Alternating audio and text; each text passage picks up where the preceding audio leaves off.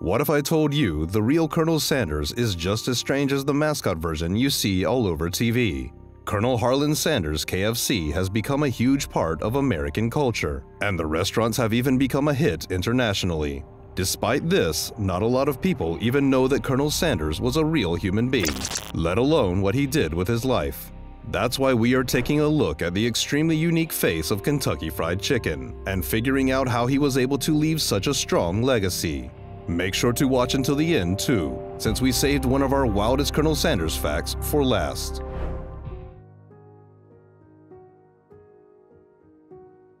Harland David Sanders was born in 1890, and things almost immediately became serious for him and his family.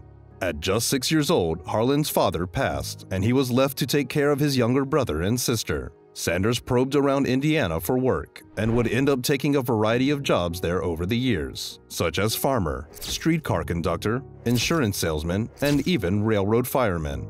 It was in these wacky and wildly different kinds of jobs that Harland emerged as a bit of a character. He seemed like the type of person that tried to make ends meet with a smile on his face, even if the work he was doing was unorthodox to say the least. Sanders had dropped out of school in just the 7th grade, but he clearly had a good head on his shoulders and a loud and vibrant personality that people just couldn't get enough of. Even as a young man, he could see how he would eventually become the Colonel Sanders that we still see portrayed on the internet and on TV, since he just carried himself in a very rare way. Despite his success in Indiana across various business pursuits, it didn't take long for Harland to look for greener pastures elsewhere. With his brother and sister getting older, Harland decided that it may be time for him to explore his surroundings a bit, which is where he found himself in Kentucky. Part of the charm with Colonel Sanders is that he somehow remains relatable to the average person. This isn't some tactician or great businessman with advanced strategies, but instead just a person trying to make it in life. After moving to Kentucky, Sanders would actually settle upon his first restaurant soon afterwards, but the location came with a catch. Sanders' restaurant was part of a gas station, as it was the only place he could afford at the time. The service station he operated was located in Corbin, Kentucky, and his main source of clientele were the truckers passing by. This was also the year 1930, and Sanders was 40 years old at this point. Nobody thought that he would go on to create the most iconic fried chicken of the 20th century, and even Sanders wasn't making that his focus even now. His service station did not serve fried chicken at the start, since it took too long to prepare. Instead, it was his country ham and steak dinners that kept the lights on for Sanders, and word spread fast about his little restaurant. More and more people started coming to the service station, only to see Sanders and an old family dining room table to eat at while waiting for them. This wasn't the classiest or most refined place to get your food. And then again, that was definitely a part of the point. Sanders was entirely focused on the product and could care less about how his stand looked.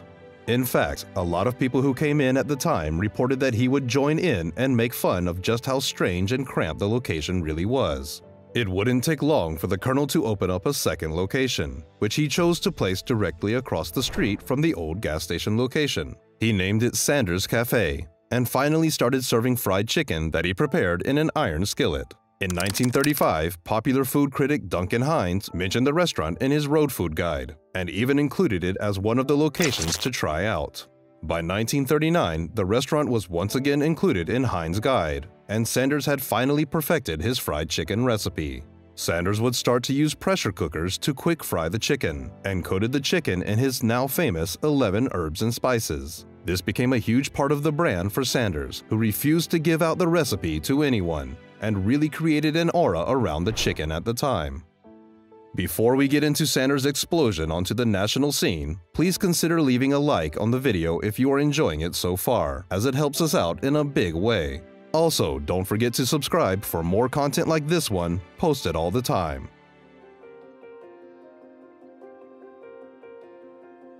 The location that Sanders had picked to build up his restaurant empire was not always the safest area.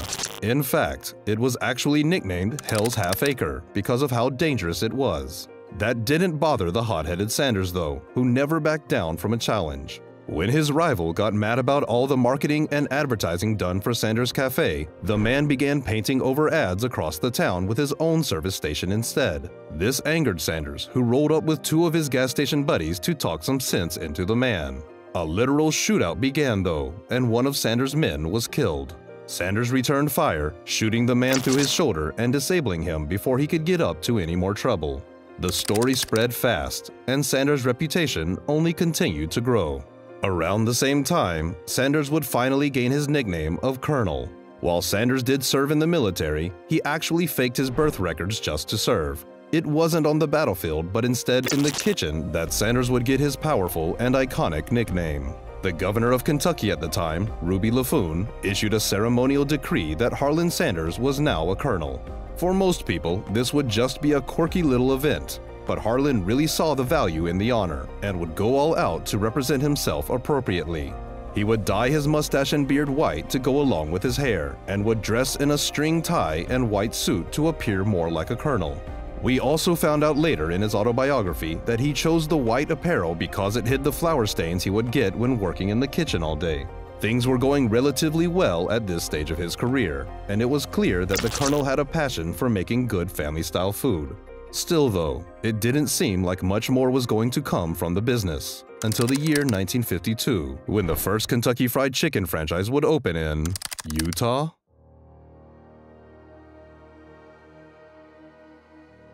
Sanders' friend helped to set up the business in Utah, and that store even designed the now iconic white and red buckets that are still being used in KFCs today. Sanders was 65 by now, and reliant on a $100 Social Security check to keep him afloat. The colonel had not at all anticipated that this franchise would end up becoming a hit. But once it did, he took his car and toured the country, opening up more and more KFCs and teaching them how to make the perfect fried chicken. People in Utah believed that they were getting more than fast food, and that the fried chicken was authentic Southern food. As a result, people flocked to the restaurant and thought that they were getting a cultural experience as much as an eating one. Each location outside of the South had a similar reaction, and the stores were doing great numbers as a sort of specialty restaurant. For the next 12 years, the colonel would work to grow the business, and trying to find people that he could trust to keep the positive perception of the restaurant going. Sanders knew that it would only take 1 or 2 bad eating experiences for people to turn on the restaurant, and so he simplified the recipe slightly and taught it to everyone before he would move on to the next location. In 1962, as Sanders entered the later stage of his life, he would finally sell the business.